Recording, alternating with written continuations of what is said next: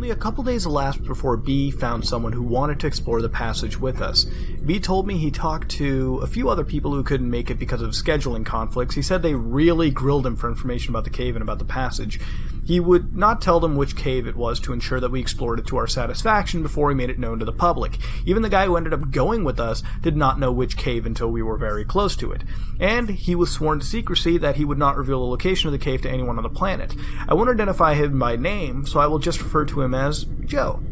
Joe, B, and I set out early in the morning to make sure we could spend all the time we wanted in the new passage. When we got to the cave, we were able to rig up and descend rather quickly. It helps when you don't have to haul half a hardware store down to the cave. Joe was impressed by our work. Even B and I took a minute to pat ourselves in the way, on the back for all the hard work we had put in, and for the fact that we made it through. Joe is a rather thin caver who has had a lot of experience in caves. He said this might be the tightest squeeze he had been in, but it didn't bother him. I knew that physically he would be able to make it since I was bigger than him and I made it. He was just as excited as us to get through and get caving, maybe more. He quickly got ready and was waiting to hear what the plan of attack was going to be. I figured I'd send him through first since he was ready, and I'd follow. B would pass our gear through and wait for us outside the passage. B would give us 2 hours to return. That was nice of B to go down to the cave and babysit us. It gets boring sitting there in the cave. With our plan set, we were ready to roll. It was perhaps irresponsible of us to not tell Joe about all the unexplained events that occurred in the cave until after he had gone through. But what exactly do you tell someone? How many of the weird things did we have to reveal to him? We did not feel that we were in any danger, so we'd not go into the cave ourselves. So we did not tell him a thing prior to him entering Floyd's tomb. Of course, when we did tell him afterwards, it was too late. I couldn't believe how easy Joe slipped through the passage. He said it was tight, but it sure didn't look like it. Once he got in, we passed him his gear, and then I started him. Even though I knew that I could fit through, it was still a slow trip through the tomb. You could only go so fast when you're scooting with your toes. When I reached a tight spot of the squeeze, I had Joe snap a pic of me. I thought it would make a good photo once I got through. B started to relay my stuff to me. Then disaster struck. I'd gone all the way and turned around to pull my gear through. I had to kneel down and crouch down slow.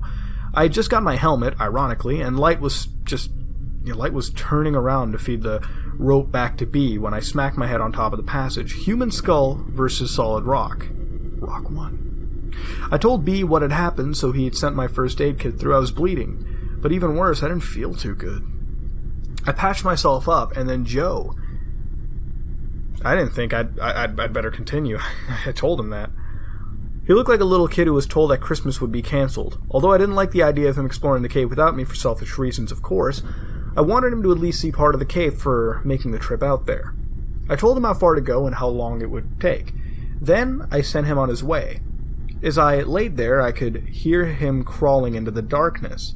His light disappeared after the first turn. I rested a minute or two, then began my journey back through the squeeze. I was disappointed to get all the way to the cave and then not be able to explore it to its end. Actually, it's killing me. After I got through Floyd's tomb, which is painful, I sat down and munched on a Cliff Bar while B and I chatted. I told him I would pay for a motel room if he would stay overnight. Then we could see how I was doing the next day and make another attempt at the cave. I felt goofy for having smacked my head on a cave wall. B said he was willing to give it another try tomorrow. He was just as anxious to put some closure to this cave, as long as Joe would stay overnight as well.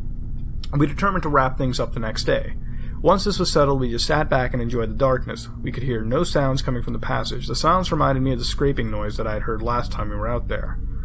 I brought up the subject with B. Since I had not explored the cave completely, I could not offer any explanation of what could be making the scraping noise, or the change in wind strength, or the rumbling, or the terrible scream that we had heard. Suddenly we both wished we had not sent Joe into the cave alone. B went to the hole and yelled into it. "Joe!" No answer. Not surprising. You just can't hear each other when you are very far apart in a cave. We nervously awaited any sound, good sounds that is, Joe-type sounds. The 20-minute time limit that we had set passed, then 25 minutes. I really had no desire to climb back through the squeeze. My head was still throbbing and the squeeze looked tighter than ever. Still, I knew that I was going to have to make sure Joe was safe. Just as I was getting prepared to go back through, I saw a light deep in the passage. "Joe?" I called out. Nothing. "Joe?" Still no answer. The light got brighter and I could hear the noise of someone crawling across the broken rock that lined the cave. "You okay, Joe?" "No," was his weak reply. When he got to the other side of the tomb, he said that he was not feeling well. He quickly took his gear off and put them in a bag so we could pull it through.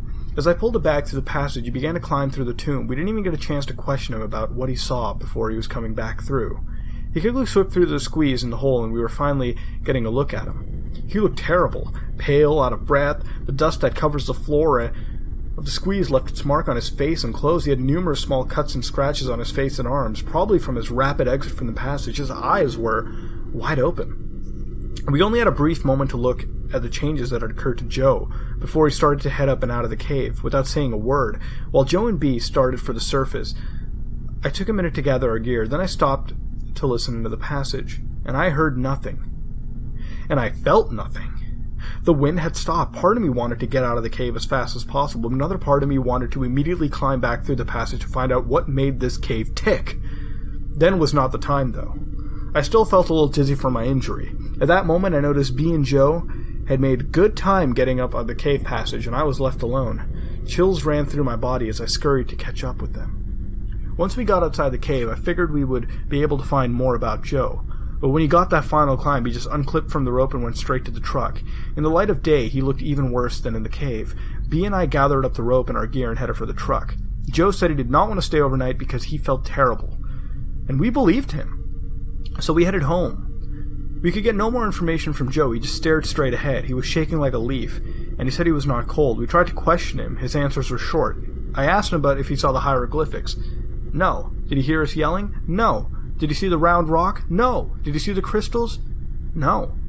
He said he just went a little ways in and started to feel sick. Something was fishy about his answers.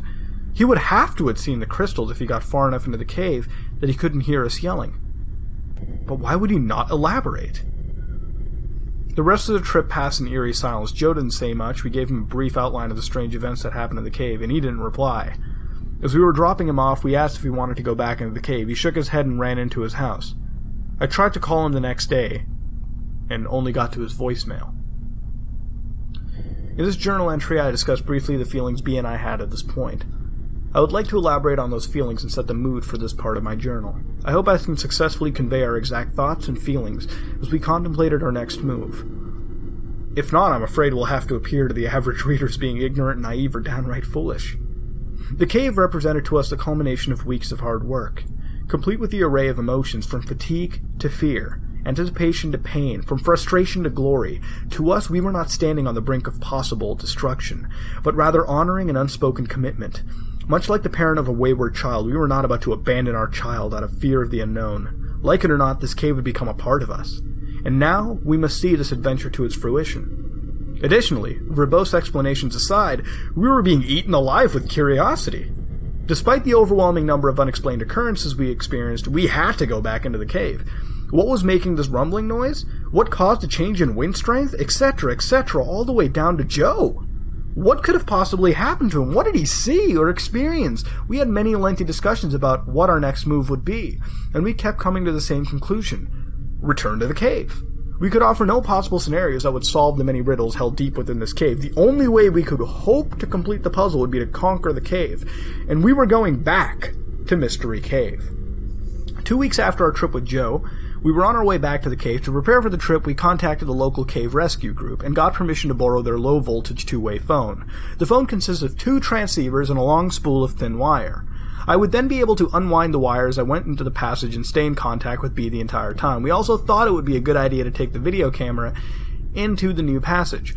I purchased a case that would protect my video camera from dust as well as sharp rocks.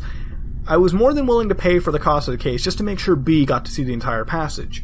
My head was doing fine. I still had a red line to mark the spot where I tried to break the rock with my head. I never went to the doctor, but it was a very painful experience. I thought about what would have happened if I had been able to go into the passage with Joe. He was a changed man after he came out. I have been calling his house nearly every day trying to talk to him, but he won't answer his phone. B called his work, and a mutual friend told him that Joe called in sick 2 weeks ago and hasn't been in since. He said Joe warned his boss he might be out for a while. I even stopped by his house twice. The first time it looked like someone was home, but no one answered the door. The second time his car was gone and there were no lights on. I hoped to talk to him before his trip, but it didn't work out. As we were rigging up the ropes to descend into the cave, I felt something for the first time. I did not want to go into this cave. It was not a feeling of foreboding. I was not feeling some premonition. I just had no desire to enter the underground world of Mystery Cave. I didn't share this feeling with B at the time, even though I had no desire to go into the cave. I knew we had to. So I double-checked my gear and slipped over the edge of the cliff. Right from the beginning at least, it seemed like the cave did not want us to even be there. Nothing had went smoothly in the first place. Every time we tried to clip a carabiner, or tie a knot, or attach something to the rope, we had to do it 2 or 3 times to get it right. Fortunately, we recognized this and made sure everything was safe and secure. As we slowly made our way down, we were continually bumping into the sides of the cave, or stumbling as we walked, or dropping things. We finally reached a point where we stopped to gather ourselves before continuing. Our load was relatively light, but we were taking forever to get to that hole. Finally, though, we made it. We checked the camera and phone to make sure they survived the trip. We tested everything and I gathered the gear I wanted to take into the passage. Then it was time. We looked at each other but said nothing. Then I turned to face the passage. As I twisted my body to enter the tomb, I desperately hoped that it would be the last time I would contort my body to enter this claustrophobic nightmare. The trip through Floyd's tomb went smoothly, figuratively speaking. After I got through, we took several minutes to get everything passed down to me. I got suited up and tested all the equipment. The phone worked like a charm. I videotaped the squeeze and then this first section of the new passage. Since I would be unable to tape while I crawled, my plan was to crawl through to the next section and stop and film some more. I could video what I had just been through and then video what I was going to crawl through next. That way I could get each section from both ends. I was starting to feel pretty good about the trip. I felt a sense of personal satisfaction at being able to provide a way for B to see the fruits of his labor. It was awkward lugging the camera and unrolling the phone wire while trying to crawl. I knew it would be worth it though. The small formations were too small to show up in the video. With normal outside lighting, it would be no problem, but with my headlight as the only source of light, the effort was futile. The crystal formations turned out quite nice. They were easily large enough and made for some pretty good footage. I took advantage of the film stop to check the phone. It was comforting to hear someone's voice deep within the passage. We chatted briefly. Then I unplugged the phone and prepared to continue. The phone resembled an oversized regular phone, more like the ones you see in war movies. When I wanted to talk to B, I would just plug the phone into a special jack on the spool of wire. The phone source was on B's end of the phone, so it was always turned on. The reception was as clear as a normal phone, and I continued forward. Even though progress was slow as it was steady, things were going pretty good, until I reached the round rock. Once again I got a strange feeling, just like last time. I looked around carefully but saw nothing to be alarmed about. I proceeded to film the entire room, and I got good shots of the round rock from all angles. I got the wall, ceiling, and floor to the best of my ability. I even got some pretty good tape on the, figure on the wall. It was difficult to make out exactly what was on it in the video, but you could definitely tell something was there. And after I taped everything to my satisfaction, I moved towards the end of the room to prepare, to explore new territory. At the far end of the large room was a passage that led to a darkness. The entrance was about a foot lower than my head, and it looked like it continued at that height for as far back as I could see. I ducked under the ceiling and prepared to see new sights. The walls of the new passage were darker than the rest of the cave at this point. The floor was made up of the same type of broken rocks. The ceiling had the same type of near-perfect arch as in the old section of Mystery Cave. It almost seemed out of place in the jagged atmosphere of the cave. I could only see back about 30 feet or so where the passage appeared to make a right-hand turn. I thought this would be a good place to check in with B. It took a couple of beeps before he answered the phone, but once he did, his voice was still crystal clear. It sounded like he might have been snoozing. Had I been gone that long? He said he was doing fine and that I could take as much time as I needed. I thanked him and hung up. His patience has been wonderful during this whole project, by the way. He has spent a lot of time just waiting for me while I explored this passage. I was glad he was still willing to sit and wait. I hung up the phone and started to film the new passage, and then it happened. From behind me I heard the scraping noise, and it was loud. It was close. It was coming from the large room I had just left. I wheeled around to face whatever had just made that noise. When I did, I lost my presence of mind and stood up at the same time. Crunch. My helmet crashed into the passage ceiling, my light broke, and I was buried in heavy darkness. Pain shot through my neck and down into my back. The helmet had protected my head, but my neck was nearly numb from the impact. Fear enveloped me, and my knees began to weaken. I slowly and involuntarily slumped to my knees. I gently set the camera down as I began to see stars from the pain in my upper back. The scraping noise lasted only a second, and now the only sound I could hear was my own panic-inspired breathing. Not only could I feel the fear thick upon my chest, but the darkness seemed to hold me in place. I felt like I was vulnerable from every direction. I wanted to turn and look behind me. and to the side of me and in front of me. Everywhere I looked, I saw black.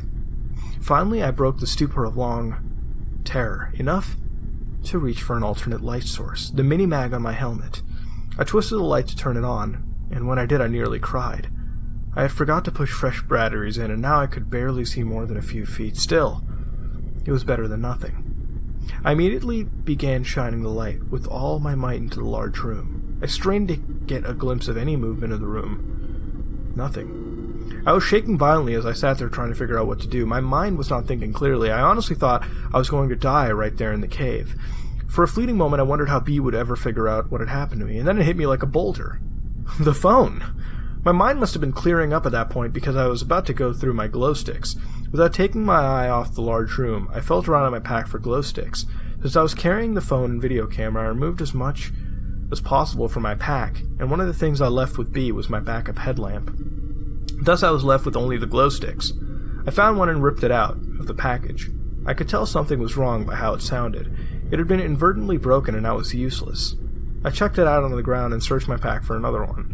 I took my eyes off the large room only to check the passage behind me occasionally. I found another glow stick, broke it to light it up, and the soft green glow created eerie colors on the walls of the cave. The stick provides barely enough light to see the immediate area and provided no hint of what lay ahead. I felt the pack for one more light. Again, without taking my eyes off the room, I felt a third glow stick and ripped it out of the package. After breaking it open, to make sure it worked, I hesitated, and then threw the glow stick into the large room. The throw was a perfect one, and the stick sailed through the length of the room. In the brief moment that the light traveled through, I saw nothing but cave walls. The absence of anything unusual did nothing to ease my state of panic. At the far end of the room, I got a brief glimpse of the round rock as the light bounced on it. And then the light went behind the rock and seemed to disappear. I was still shaking, but at least I didn't see anything. Still, there was the noise. I used the glow stick to light the phone, reel it with and fumbling fingers. I managed to plug my phone into the jack. I put the phone to my ear and heard nothing. The usual beeps to indicate connection with the other phone was not there. Terrified, I pulled the phone from the jack and reinserted it. Again, silence. The line was dead. What could have happened? I just talked to B! I found myself nearly sobbing with fear. I knew the only way out of here was back the way I came, but something was there. A third attempt at making contact with B met with the same results. I tried to think of another plan, but I could only focus on the memories of the grinding sound that I had heard. In my weakened state, I slumped against the side of the passage, breathing like I had just finished a race, never breaking eye contact with the shadows of the large room. As my shoulder touched the wall, I had felt a powerful jolt of pain remind me of my collision with the roof of the cave. Despair, agony, and terror.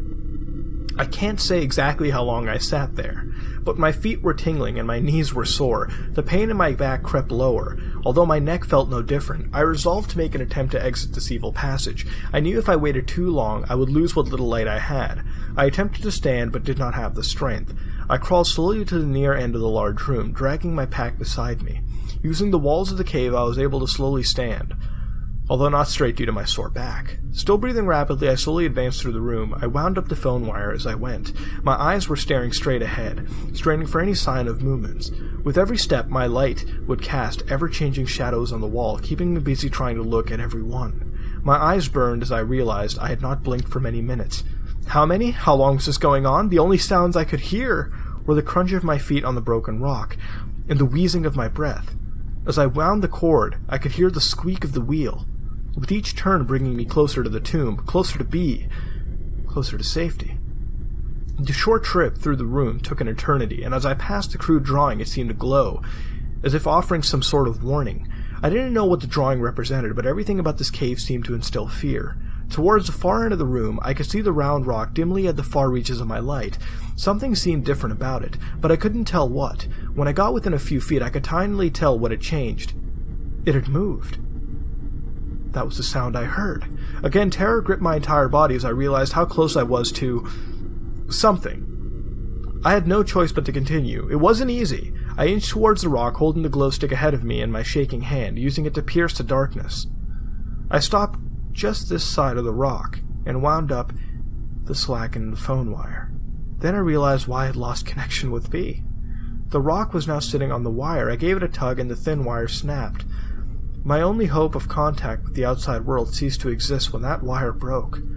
I had never felt so alone and helpless. Buried deep within the earth, I had voluntarily descended into my own grave, with a casket of solid rock. With the phone now useless, I set it down in the passage. My gaze fixed on the round rock, I proceeded forward. My breathing was rapid, with my throat dry and aching, and my mouth dusty. With every crunch of the rock below my feet, my heart seemed to stop. No movement could be seen in the green glow of my stick. I got to the rock and peered over the top. Seeing nothing, I took several rapid steps past it. When I reached the other side, I recoiled in horror at what I saw. In the side of the passage, near the floor, was a hole, with another passage revealed. It had been covered by the rock. But now it was exposed. The rock could not have moved by itself. I backed away from the hole and collided with the opposite wall. I had not been paying attention to the pain in my back, but now it came back to me in all its fury. I stared down at the newly discovered passage. It went down at a 45-degree angle and continued straight for as far as I could see. Several feet down I could see the glow stick that I had thrown. It illuminated the passage enough that I could tell the walls were very smooth. The floor seemed to be the same way, unlike the rest of the cave. The passage was about 3 feet in diameter as far as I could see. It would have been an easy passage to explore, if I had the least desire to do so. Right now I wanted out of the cave and into daylight. I slowly backed away from the hole towards B. I never took my eyes off the abyss. I nearly tripped over the phone wire as I turned to leave the devil's lair. I noticed my mini-mag was practically dead, leaving me only with the glow stick. I wanted to sprint to Floyd's tomb. Just hearing another human being would help alleviate some of the fear I was experiencing. As I turned away from the large rock in the hole, I felt an overwhelming sense of panic fill my soul. It felt like a legion of demons was about to attack me from behind. I felt like my salvation lay ahead of me in the darkness, and Lucifer was behind me, trying to keep me from safety. I found myself moving much faster than I should have been in that cave. My only thought was to get out as quickly as possible. I passed a crystal formation, barely even noticing this beautiful creation of nature in the green glow of my light. Every time I ducked to avoid a rock, I felt like my back was screaming, its reminder of my injury. When I got to the point in the passage where I had to crawl, I flung myself down on all fours, barely slowing down as I stopped.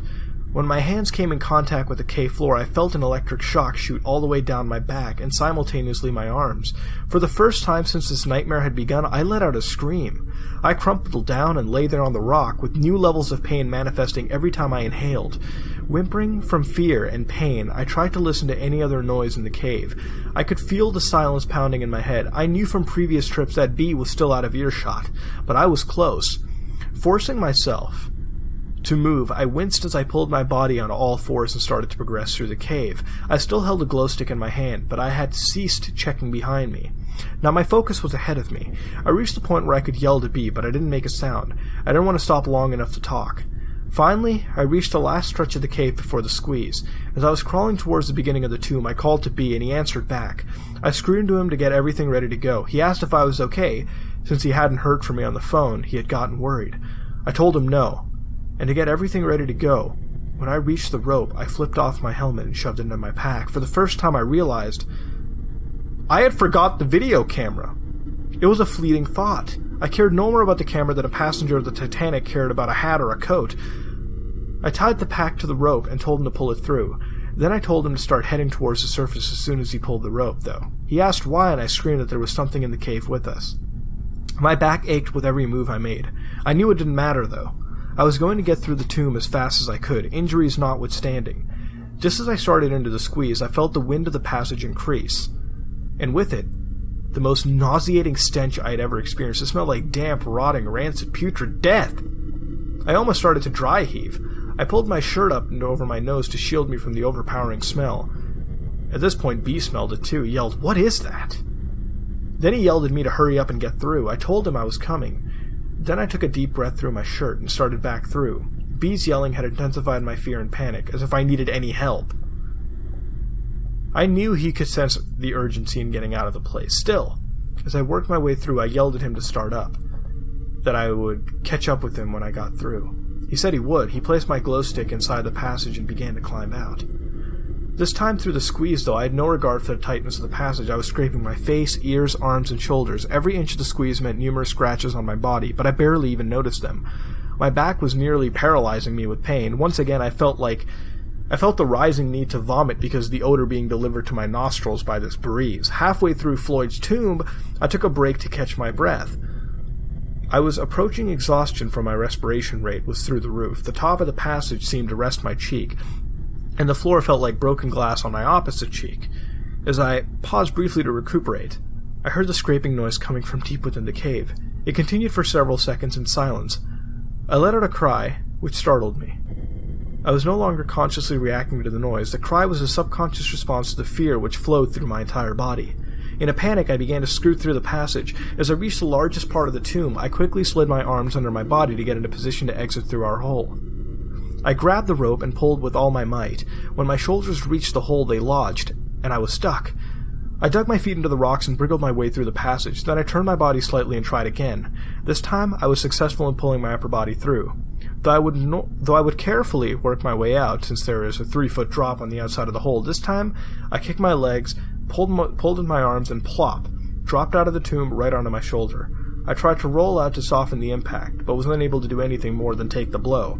Strangely, the pain was focused on my shoulder, apparently not affecting my already sore back. I rolled onto all fours and slowly rose to my feet. The smell was much less intense outside that passage. I grabbed the glow stick and used it to find my helmet. I began to head for the webbing to climb up while strapping on my helmet.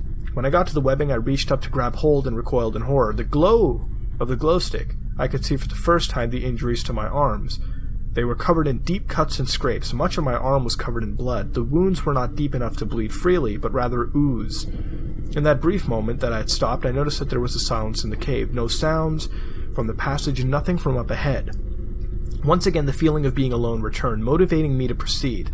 Climbing up to the little drop-off proved to be difficult in my condition. Having the glow stick as the only light source added to the challenge. Once on top, I scrambled to catch up with B. I was impressed with the speed of his ascent. Although I did not mention any more of my physical condition during my exit, I was hurting. With every step I took, pain shot through my lower back and my neck. My arms were shredded and my shoulder had a nice gash in it. I honestly believe that were it not for the terror I felt at the time, I would not have the energy and the motivation to climb out. I was running on pure adrenaline. Unfortunately, it was about to end. I did not see or hear B until I reached the small area at the bottom of the drop. He was on rope and climbing out as fast as he could. I could hear him moving quickly and breathing heavily. I called out to him, and his startled reaction told me he was nearly as tense as I was. He told me to get on rope and start climbing. We both knew that would be dangerous, and not something we would normally ever do. But this was different. I stood there looking up at where the rope disappeared into the darkness above me. It danced around as B made his way to safety. He was out of sight, but I knew he was done. I knew the rope was my lifeline to the outside. To light, safety, behind me was darkness, fear, the unknown. I had the fleeting thought of a movie scene where the actor had outwitted the monster and had reached the front door of the haunted house. And just as he reaches for the knob, he hears a sound behind him and turns only to see. I slid the glow stick into the cord on my helmet and reached for my harness. Then I thought I would let B, get a little bit higher when I pulled the rope up that was stretched down into the cave. That would make it easier to get out once we got to the top of the drop. I chose not to wind the rope around my arm since it was sore and bleeding. So I just pulled it into a pile on the floor. From above I heard B warn me, "Rock," and I ducked under the ledge as several small rocks landed on the floor near my feet. I quickly went back to pulling the rope in. I had about half of it in, about 50 feet, when the rope hit a snag. It was a solid. There was no way I was going to crawl back in to release it, so I just decided to forget the rope and get my harness on and get out of the cave. I quickly threw the harness around me and started to buckle it. Before I could secure it, I heard a strange noise at my feet. My pulse began to quicken. I looked down at the rope, only to discover to my horror that the rope was disappearing into the darkness. Something was pulling the rope back into the caves. I let go of the harness and began clawing my way up the rope. The unbuckled harness fell to the floor. Fortunately, I held onto an ascender. At the moment, I could not think straight, and began climbing out of the cave without being attached to the rope. I climbed out many times without using an ascending device, but I was always attached to the rope, just in case.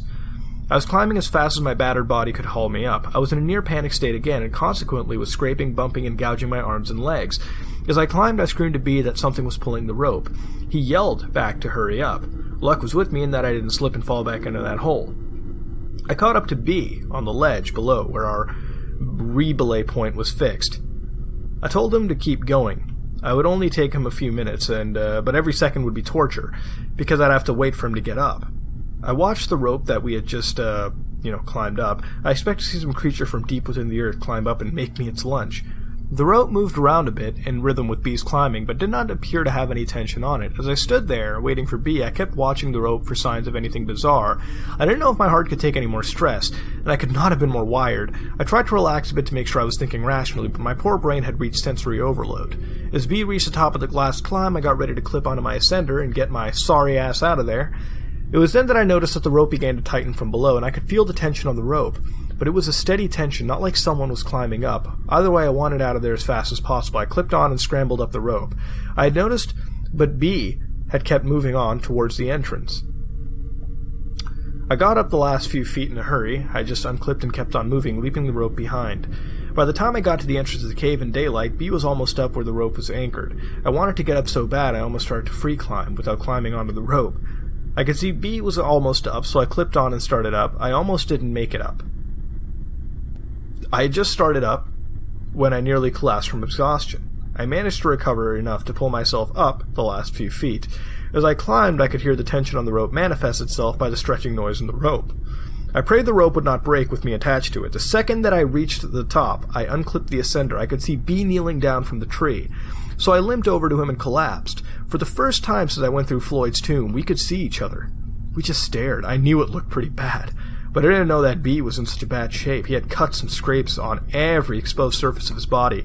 His face was pale, almost white.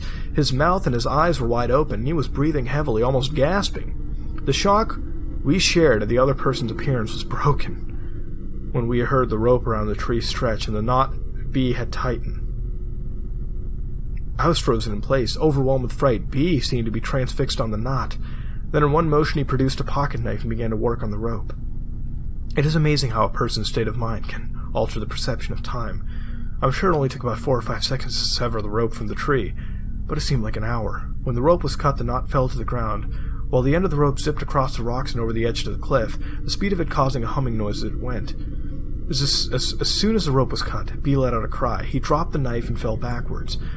Watching the rope fly over the edge brought the feelings in the passage back to me. I got up and headed towards the truck. I noticed B was still laying there, wide-eyed, staring at the point the rope disappeared. I called to him, which seemed to break his trance. He got up and hurried away from the tree, the cave, the nightmare. Neither of us said a word on the way home. It's now 4 days after our trip. It's taken me 4 days and dozens of attempts to get this entire experience written into the journal. Every time I started to write, I recalled the terrible feelings I had and couldn't write anymore. I felt compelled to continue, so as to document the unbelievable events, while all the details were still fresh in my mind. I can still feel the pain, still smell the stench, still experience the terror. Even typing for my journal has taken hours. I would like to write more, but I will have to wait. Even now, with several days between me and the event, I can't relax. I can barely concentrate. That's all for now. It's been 3 weeks since our last visit to the cave. I want to update everyone on my condition, my plans for the cave, and the events of the past few weeks. I apologize for not returning your phone calls. I've been getting all of your messages. I just haven't felt up to calling back. Steve and Mark, thanks for your words of encouragement on my answering machine. I know you two are sincerely concerned for me. You're awesome friends. Mark, I know you stopped by my house a few times. I'm sorry I never answered the door. It really helped me just knowing that you dropped by. Sis, I can hear worry in your voice. I'm okay, don't worry about me. Just take care of those nieces and nephews of mine. I figure if I can get this site updated, I'll let everyone know at once how I'm doing at all. A lot has happened in the last 3 weeks, so I'll do my best to cover everything. I guess I should start in the last entry. It took several days to get the last, journal entry written down. I was so shaken up from the experience that I could do little else but sit around and ponder what had happened. Right now, I'm on long-term medical leave from work. I tried to go to work several days after the event, but my boss sent me home. I couldn't concentrate and I looked terrible. I had been to the doctor, but I couldn't tell him about the experience. So I just told him I'm under a lot of stress. He recommended rest and gave me a prescription to help me relax. Good drugs. When we left the cave, I was nearly in a state of shock. I could not think clearly and was having a difficult time trying to understand what had happened. I didn't eat much, nor did I get any sleep. I was glad I had the presence of mind to write down my experience, while it was fresh in my mind. As I reread what I had wrote, I feel like I accurately portrayed what happened in the cave that day. I wouldn't change anything I wrote, even though it took 3 days to write it. When I finished writing in my journal, I felt much better. I guess it's kind of therapeutic. Unfortunately, it didn't last. In fact, it was after then that things got really bad. B and I parted company after the trip, and I didn't see him again until yesterday. I didn't try to reach him, and he didn't try to get a hold of me either. Nor did either of us even try to contact Joe. B just dropped me off after the trip, and I spent the next several days by myself in my house. I tried to eat, but I had no appetite. I was restless. I couldn't find anything to do to take my mind off the experience. That's when I determined that I should write it down. As I mentioned, that helped me think a little clearer, and I seemed to be a little calmer. But it didn't last. That's the whole problem. I went to work the next day, but was sent home. The day after that, I had an overwhelming feeling of anxiety sink into my soul. I was depressed and confused. I had no one to turn to for comfort. I was getting all kinds of phone calls from people, but I just let the answering machine take the calls. I even changed the message on the machine to let everyone know I was alright. I continued in this miserable state, eating and sleeping whenever I could manage until a week after the trip. Then things started to get strange. At first I was hearing sounds in the house that had no explanation. Footsteps, shutting noises, creaking doors, the typical horror movie cliches. Only the sounds were not distinct. It was as though I wasn't sure I heard what I thought I heard. I would be eating or getting out of the shower and stop, thinking I heard something, but the sound would not repeat itself. In fact, if it weren't for the fact that it happened frequently, I couldn't be sure that there was noises in the first place. Either way, I was scared. It was as though I had been caught in a spider web for the last week's feeling of anxiety, foreboding, tension filled my life. Then came the hallucinations. I began seeing things in a manner similar to the sounds I was hearing, just a glimpse of something in the corner of my eye when I would turn to look. Nothing. I had been sleeping with the lights on in my room, but now I kept all the lights in the house on from before dusk to after dawn. When I started to see things on a regular basis, I purchased a gun. Got it from an ad in the paper so I wouldn't have to wait for a permit. I went to the doctor but didn't mention the details of my life. Just told him I couldn't relax, and I walked out there with a prescription. Fortunately, my wounds and injuries were pretty much healed by this time. My back still hurt a little, but the prescription took care of that too. When I was on the medication, I felt great. I didn't want to walk around high the rest of my life, though. So I would only need to take it at the end of the tough day. Unfortunately, the severity of the sightings increased, giving rise to the need of the medication. The flashes in the corner of my eyes continued, but then I began to see shapes and shadows. They would be outside my windows, usually at night, and I couldn't make out anything solid. It was so hard to pin down what I was seeing. Soon I began to close all my drapes and blinds so I could remove the possibilities of seeing something. Doing so did help in that respect, but my life was still a mess. My daily routine was mechanical and empty. I would sleep in as long as I could, usually out of exhaustion. Then I would get up, clean, and try to eat something. I'd lost a lot of weight, so I tried to get as much, possible down me. Then I'd exercise a little, nap a lot, and I'd only been out of the house a few times in the last 2 weeks. The store, the doctor, the gun purchase. I didn't watch much TV because I couldn't concentrate. I spent a lot of my time on the internet, and I was doing research on caves and cave myths. The only story I could find was cave folklore about the hodag. Hodag's a creature that, supposedly roams caves. 2 weeks after we went in, a week after I began hearing things, I began to have nightmares, extremely lucid nightmares, no specific theme or recurring events, just plain terrifying. Sometimes I was in my house and someone was trying to get me, only I couldn't run because I had no legs. Other times I was in a vat and someone was pouring a syrup-like liquid on me, filling the vat. I would wake up with a panic. I would stay awake until exhaustion forced me to enter dreamland once again, a brutal routine. It continued for several days until I reached a climax on the 6th day, which was yesterday, by the way. My dreams seemed so real that I had a hard time telling if I was awake or not. I was beat, really drained of energy and spirit. I was going from my living room to my bedroom in the early evening when I looked down the hall and saw a dark figure towards the end. I thought it was a thief and began to back up slowly. It didn't move, and as I was backing up, the lights flickered off and on. Every muscle was tense. I stopped to stare at the figure, and then the phone rang. It startled me so bad I stumbled over the chair. When I got up, I wheeled around to look at the hall, and nothing was there. I grabbed my keys and left the house. I felt compelled to get in the car and drive. My pulse pounded in my temples as I got in and started the car. I wanted to drive to the overlook point to see the city lights. I didn't know why I needed to go there, I just knew I had to. The closer I got, the more urgent the feeling. When I arrived to the point, I saw something that at first startled me, but then caused me to be more relaxed than I'd been in a long time. Joe was there. He was out of his car, standing looking at the lights. We looked at each other. I could see the tired look on his face, as he'd been going through the same miserable trial that I had been experiencing. He could tell from the look on my face that we shared the same experience. Our conversation was unbelievably brief. "You been back?" he began, even though he knew the answer. "Yeah. We need to return. Tomorrow good?" "Yeah. Noon." He got in his car and I got into mine. I hadn't even wanted to talk to him about the experience. Obviously didn't want to know mine. I drove over to B's house. When I answered the door and I thought that B actually looked like he was doing fine, somewhat happy, one look at me and his disposition changed. Our conversation was also succinct. I ran into Joe, and we're going back tomorrow at noon. B looked dead serious. He just nodded his head. I asked him if I could spend the night at his house. He eagerly let me in. I didn't notice until later, but every light in the house was turned on. He led me to his spare room. Help yourself. Thanks. I washed up in the bathroom, took some medication, and got the first decent sleep in a long time. I awoke early this morning and came home to ready for the trip. I thought I would send out this update so no one would, he was wondering what's going on with me. I suspect by the time most of you read this, I'll be back home, and we'll have a great story to tell. I promise if you haven't heard from me by now, you will very shortly. It's now 10 a.m. on Saturday the 19th. You'll be leaving? We'll be leaving for the cave in 2 hours.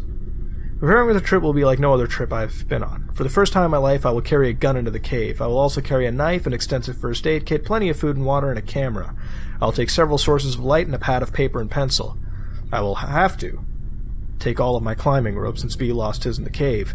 I'll carry a good length of rope with me on the other side of Floyd's tomb. This is the first time in 3 weeks that I've heard any reference to Floyd's tomb. It sends shivers up my spine just typing it. There are so many things I hope to accomplish this day, so many answers I hope to find in a tiny passage hidden from view. Reflecting on the events leading up to today leaves me feeling dizzy. Was this all a bad dream? Unfortunately, I'm wide awake, and still in a few short hours, I might face my nightmares.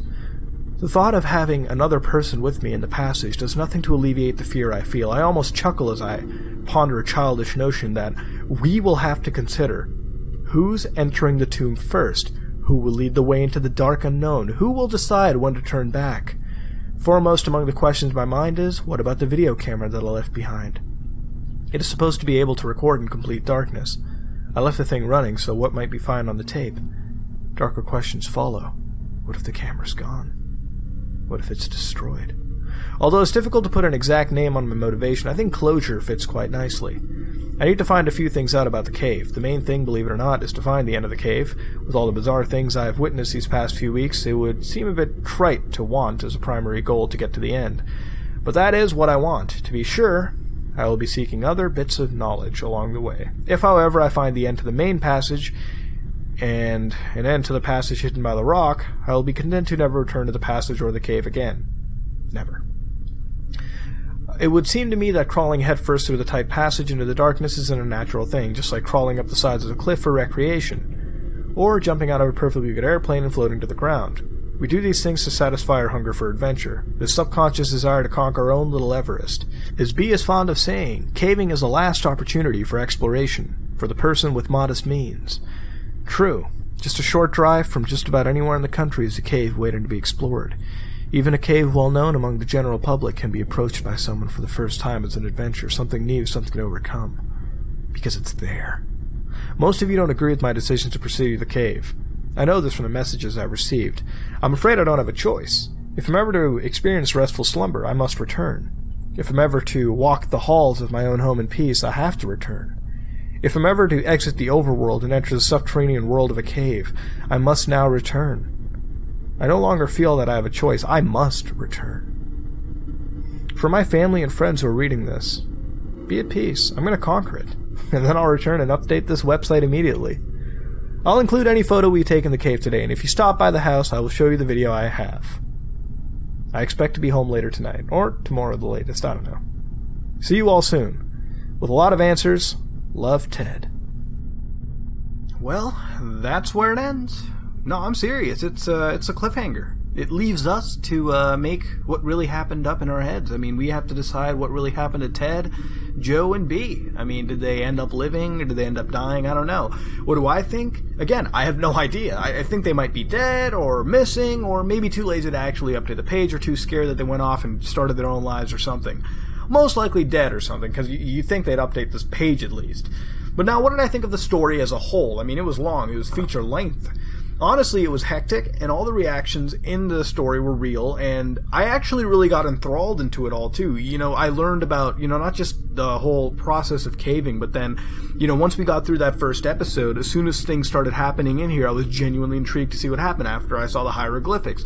And then I started to, wonder what was going on. It felt very Blair Witch Project-y, you know, and that's not a bad thing, because the story really didn't give us a whole lot of descriptors on what we were running away from, you know. It basically just told us something was following us, so we had to make this up in our head. I mean, I honestly pictured like this fucking wolf-like creature running after you the whole time, and you know, to honestly leave the imagination up to the reader themselves was a great touch. You know, it works because it's not like they're giving us not a whole lot of content to work with versus a whole lot. You know, we're given this sort of Mad Libs-esque moment where it's strongly curated for us to pick certain things, and it works. It gives us the fear instead of, you know, telling us that it's a demon chasing you or whatnot. We have to think, could it be a demon? Could it be an animal? Could it be anything? It honestly works. And to give us this element of, you know, fear that we have to fill in ourselves alongside the story that genuinely keeps us going, because, you know, we're alongside Ted. We feel the same way as Ted too. We're genuinely scared as well. Even the process of going through the caves, when you take the time to think about it, you know, when you're in the, you know, Floyd's, you know, tomb, at any moment when the earth changes, you could be squashed and crushed and dead. I mean, that's a genuine fear right there. And if you have claustrophobia, dude, this must be like 10 times worse for you to hear. Overall, I think it was actually really good. There were parts, you know, when we got to the household at the end and Ted's events were a little more paranormal for the whole style of the story. It still somewhat worked, it was good, and overall I did enjoy it. Now, the cliffhanger ending, you know, I'm not a big fan of them, but over here it did work. You know, we do fill in the blanks, and we sort of, you know, develop our own ending as time goes on. I don't want to be that guy, but before I finish the episode at all, I actually have to tell you about stuff outside the creepypasta. Truth be told, this is actually very similar to another story you can find online known as The Fear of Darkness by Thomas Lara. And if you want an ending to this story, you should go check that one out. The reason I'm saying that is because those two stories are actually very identical. The only thing I've really noticed different is like the names and how the story is structured in a way, like, you know, where things come back and forth, you know, where certain chapters are placed. There's a whole bunch of copyright dates thrown out. Nobody really knows who exactly did it first. I'm going to say Ted most likely. The other one has like a copyright date in 1987, which seems kind of weird, but I don't know who wrote it first. I really have no idea. I'm just here to read a story, to be honest. I'm here to get spooked, so I didn't really look too much into that. If anybody, you know, wants to find the answer, please let us know in the comments below if you find it and, you know, if you ascertain what it really could be. Now, looking at cave myths such as the Hodag, which was mentioned in this creepypasta, it's actually a folklore myth from Wisconsin, where one Eugene Shepard in 1893 actually captured one, but it turned out Eugene Shepard was actually a prankster, and this was a prank as well, so you can kind of disregard that. The Hodag itself, I believe, is just a general symbol, like the actual animal itself, of Wisconsin and whatnot, so that's pretty cool. Mystery Cave actually is known to be Gypsum Passage, located under an interstate road, which does account for all the rumbling. In fact, here's a picture that I found on Reddit of somebody actually finding the area. They have a whole gun pointed down there with a flashlight, so, you know, they're obviously going to be set for anything that shows up. In fact, it kind of seems like the whole Ted situation, right? I mean, he did bring a gun with him as well. All in all, though, I have to say Ted the Caver is a great creepypasta. I do actually really enjoy it, and I would recommend you all to go check it out. I know it's long as heck, but, you know, still, you know, go check it out. It might be worth a read here down, you know, as time goes on. It's definitely a good creepypasta. It is one of my favorites. It is lengthy. There were times where it was, you know, just full of detail that I honestly felt was not needed, but overall it was a great piece. And that being said, that is a finale to our Haunted Gaming mini-series, I guess. Not really Haunted Gaming anyways, you know, it's just in that bracket. It's a creepypasta, it's a little creepypasta series. You know, we finished another long one. And, if you like what you saw, please like, comment, and subscribe. Dislike it if you dislike it. Tell me in the comments below what you thought of it. What would you rate it? What would you change? And what do you think happened to Ted? In fact, let me know what you think happened in the ending. This is me, Mudahar, and I am out.